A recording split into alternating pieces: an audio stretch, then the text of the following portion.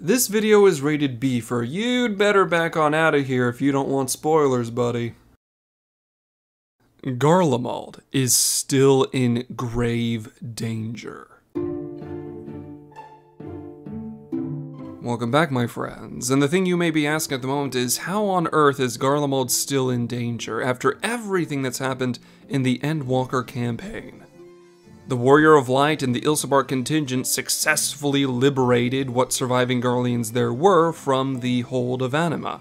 The Telophoroi were dealt with. Any remaining claims to the throne of Garlemald are essentially gone, and the more peaceful days of the Garlean Republic are starting to show themselves once again.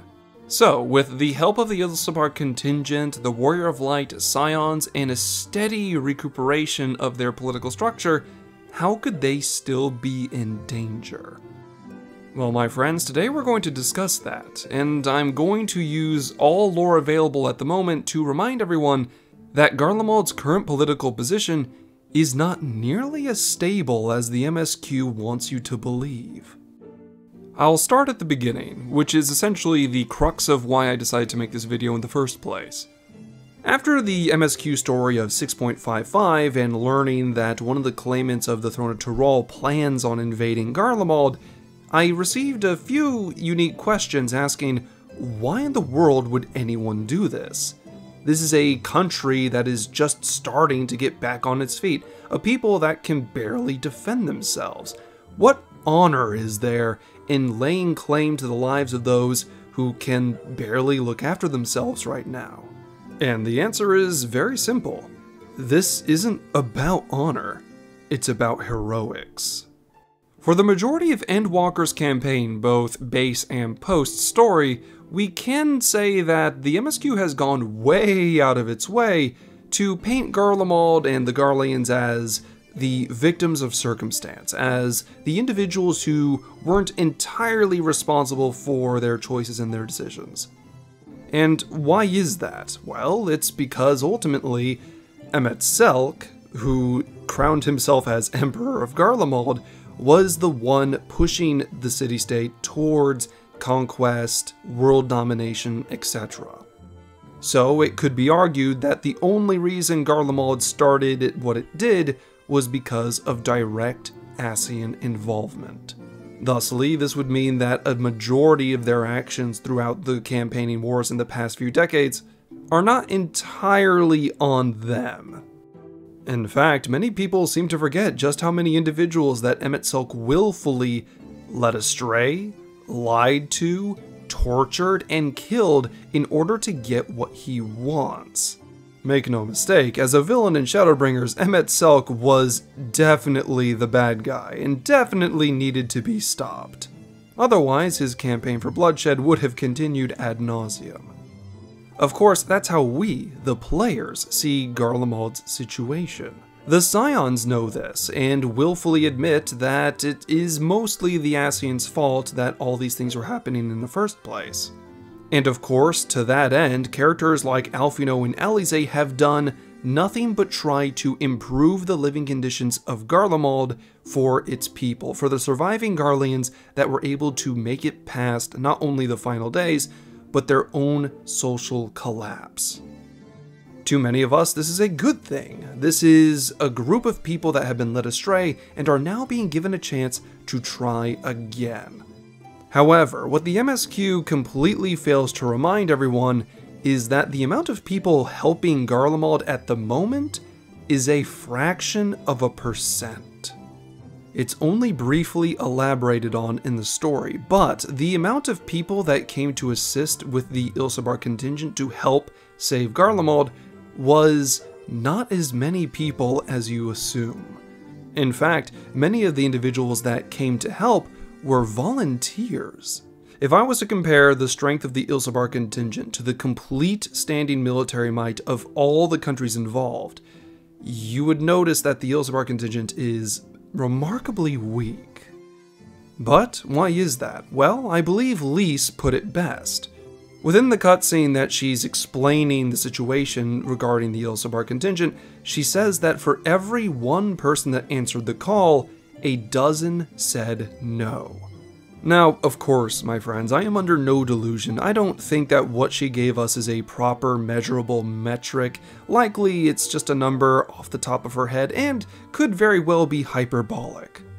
But if we want to entertain ourselves for a moment, let us imagine, just for a split second, that she was not lying, and that what she was saying was no exaggeration. For every one person who answered the call, a dozen refused. That would mean that throughout the entirety of Aldenard, Othard, and the remaining city-states of Ilsebard, less than 10% of all of those combined forces assisted with the reparations of Garlemald. Less than 10%. That is not an insignificant number, and honestly, from a historical point of view, it makes sense. Garlemald has done nothing but cause war, destruction, and pain for many countries for the past 60 to 70 years. The amount of blood on their country's hands is soaked, and a lot of people will not be afraid to remind them of that. Whether or not you believe Emet-Selch is the ultimate reason behind all of this, or that Garlemald essentially has to take responsibility for their own choices at some point, either way, a lot of people died because of Garlean invasion. A lot of places were destroyed because of Garlean invasion. The city of Rabanastre was obliterated for trying to rebel against Garlean rule. So it should come as no surprise that most Dalmascans would not shed a tear if someone suddenly invaded and killed the remaining Garleans. In fact, after everything I just said, I would posit this question to you. Do you really think that most people would stop someone from invading Garlemald right now if they really wanted to? In fact, I would take that one step further. Don't you believe that the individual who chooses to invade and slay a weakened Garlemald, wouldn't he be considered a hero to thousands of people? Realistically, no amount of speech from any of the leaders of the city-states we know, or anyone like Alphinaud or Eorzea, is going to completely undo 60 years of bloodshed and war. If the gross majority of every population in every city-state still hates Garlemald, that's not something that the leaders of every country can simply undo with a snap of their fingers. Well, not without mass rioting in response, most likely. And that, my friends, is my response to the question as to why would someone invade Garlemald right now. The simple answer is that most people within the continents of Ilsebard, Othard, and Aldenard still despise them. Like I said, the MSQ has done an amazing job at showing Garlemald's progress within Garlemald, but we've only really seen their political stance through the rose-colored glasses of, say, Alphinaud and Eorzea. We have not really been exposed to just how many people would love nothing more than to see this fledgling rebuilding nation absolutely wiped off the map.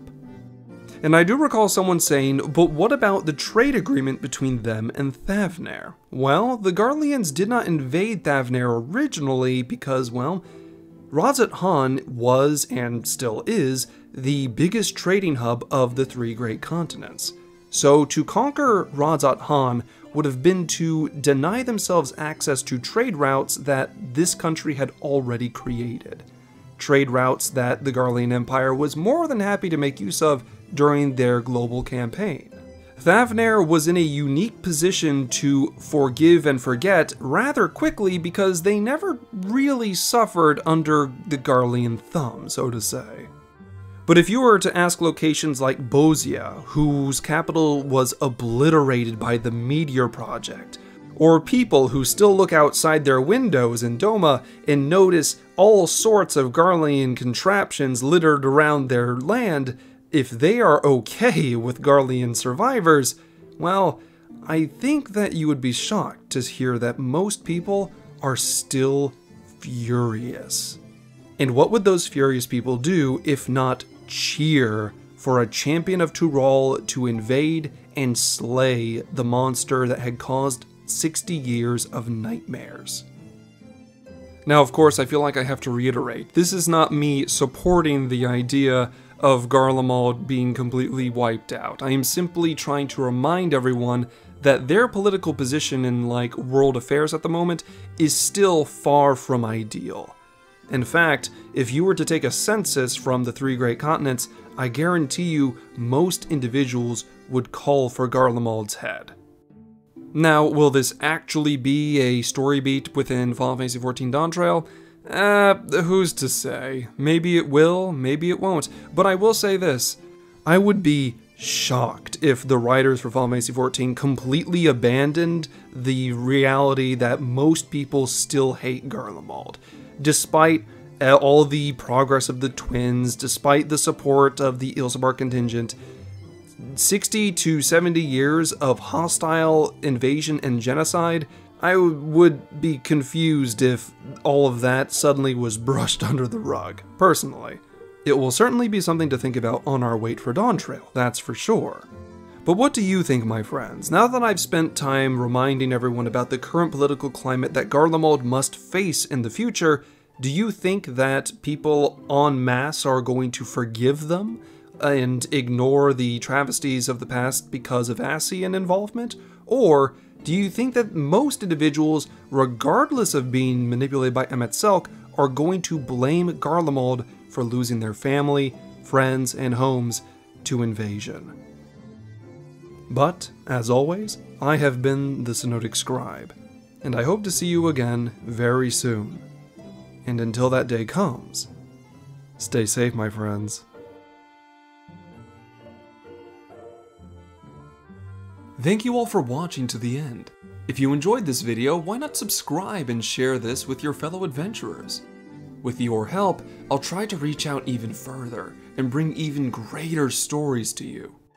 Although, I'd be remiss if I didn't acknowledge my biggest contributors. A grand thank you to Amina Viltaria, Slippers, Potato, Sage Mouse, Sinalv Bagel, Cizani, and Travan Shea, with an additional nod to the scholarships on screen. Links to things like my Twitter and that of my channel artist Caddy can be found in the description.